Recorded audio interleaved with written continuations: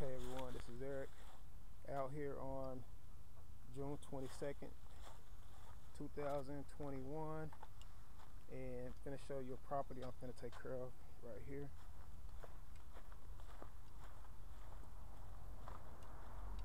Customer called, wanted some limbs. Customer called, wants some limbs removed from over the roof of the house and on the side by the satellite dish, which is right here.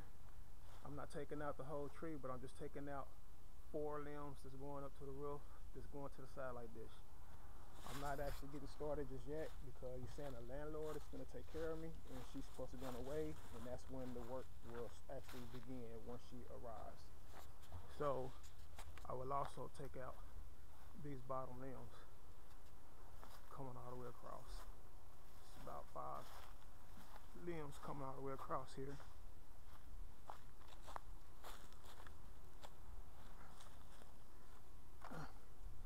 And as you can see, this backyard basically is overgrown and it's not been taken care of. So therefore, I have to work once the authorizer gets here. And I'm going to take out this limb right here, take this limb out, this limb, which has all this right there over it, and then come up to here and take out that brush, this all right there, which would actually eliminate that all that bottom end stuff right there. Maybe cut some of them back, but mainly that I didn't even include in it. But this right here, this limb,